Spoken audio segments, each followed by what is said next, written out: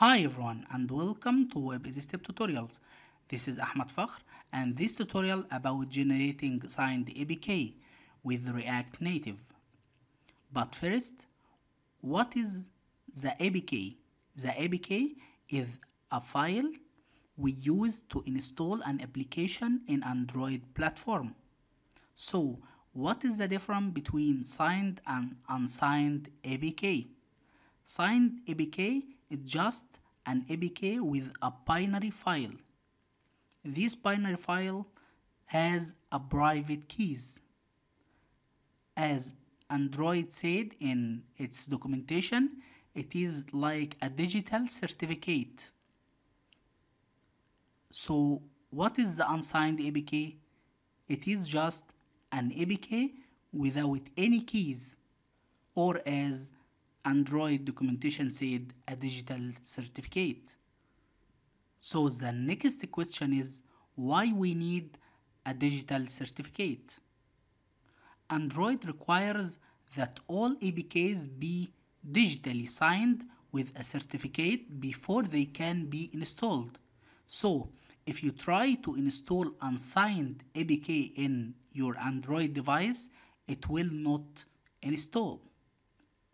So in a short word, if you want this APK for production, it should be signed APK. If you want this APK for debugging, you can use unsigned APK. Now, enough talking, let's begin. The first step is to generate a keystore. To generate the keystore, go to this link and then copy this code, go to the command line, click with right and run as administrator.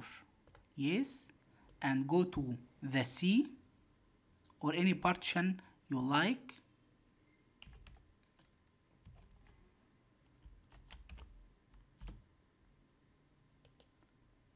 Paste here, press enter. Enter your password as you like. I will put 1 2 3 4 5 6. Again, re-enter the password 1 2 3 4 5 6. What is your first and last name? Ahmed Fakhr. What is the name of your organization unit? Web Easy Step.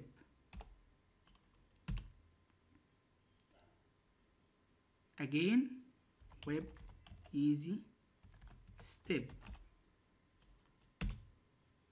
What is the name of your city or locality?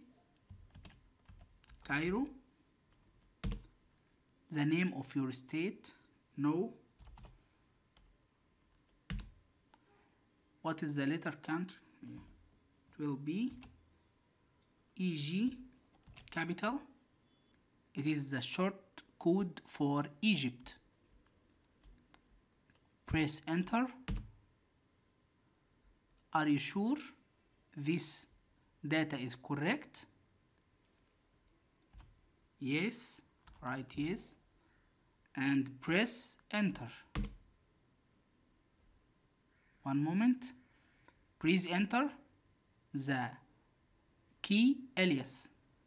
I will put again 1 2 3 4 5 6. This is the password for the key alias. Again, re-enter the new password 1 2 3 4 5 6. Now, storing my release key store. Go to the C partition and see this is my release key.keystore. You may notice that about 3 kilobyte here, the key size, the validity, it will be validate about 10,000 days, valid for 10,000 days. Okay, so what is the next step? Step 2.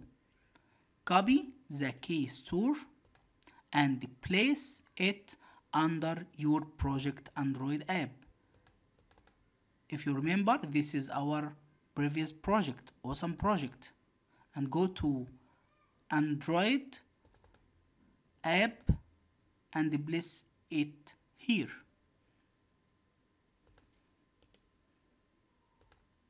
Like this. Now after place this keystore. Step 3. Edit Android Gradle.properties file. How to access this file? It is so easy. Go to Android under our project and then you will see Gradle.properties. Take this file and put it in Android Studio. Then to edit this file, copy this code like this. Copy and paste here. And then replace the stars with your password. If you remember, we put 1, 2, 3, 4, 5, 6 as our password for stored password and to the key password. Step 4. Edit Android app build.gradle in your project folder and add the signing config. To do this, go to our project here and then go to Android app build.gradle and again move it here.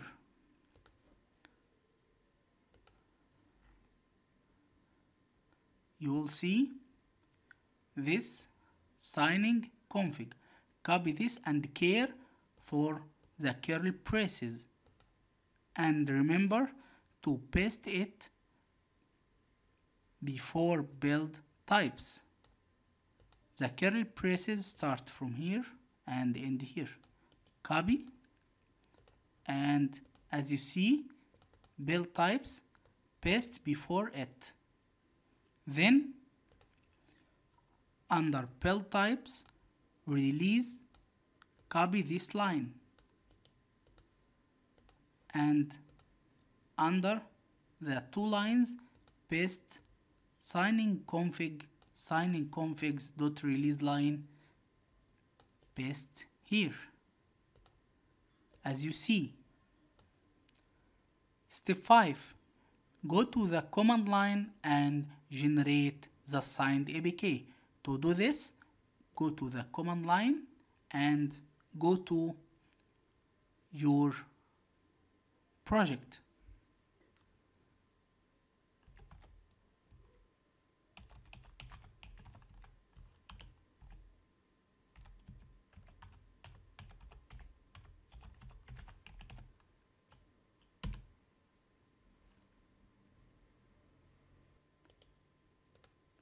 Remember, don't use this dot or slash. cd Android, go to the Android directory. Then Gradlew assembleRelease to generate this APK. Press enter and wait a moment.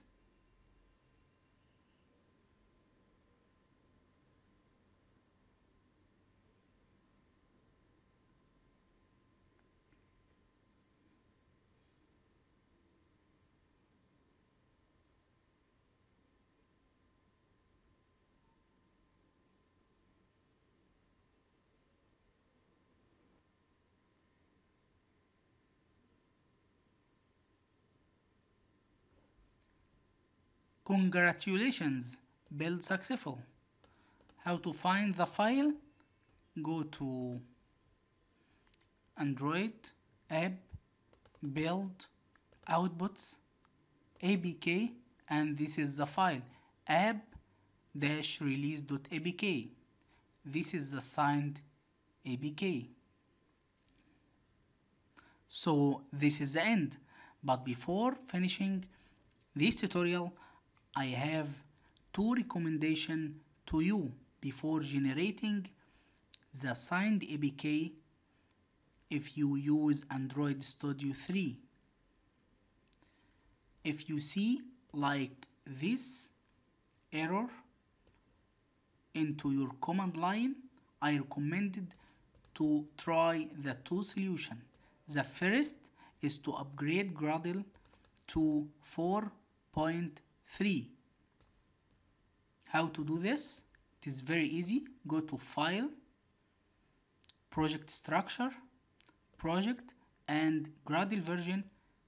Make it 4.3 like this and click OK. The second solution is to use Gradle.bat assemble rather than using Gradle assembleRelease like this. In many situations, this solves the problem by making it .bat.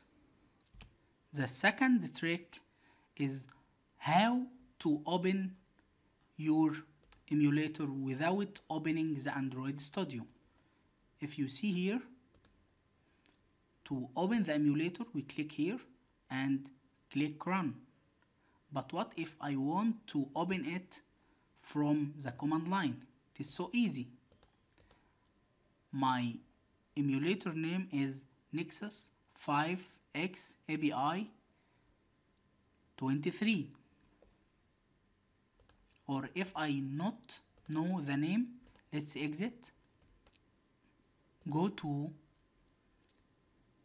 C, users, and your name. Here is Fakhr, app data, local, Android, SDK, emulator. This is the path for the emulator. Copy this and write cd, enter, and enter your emulator name. If you not name the emulator name, it is also very easy. Run this code. Emulator list -avd. The name is Nexus _5 _API _23. Copy this. Now run emulator avd and your emulator name. Press enter. See what happened. The emulator started. You can save this code and paste it in your sticky note. Also, an important note to save the keystore. Once you publish the app on Play Store, you will need to republish your app under a different package name, which will losing you all downloads and rating. If you want to republish again, and in most cases you will do that, you should back up your keystore and don't forget the password. I hope this helped you, and if you have any question, leave a comment. Don't forget to subscribe, like if you like this video, and thank you for watching. See you next. Bye.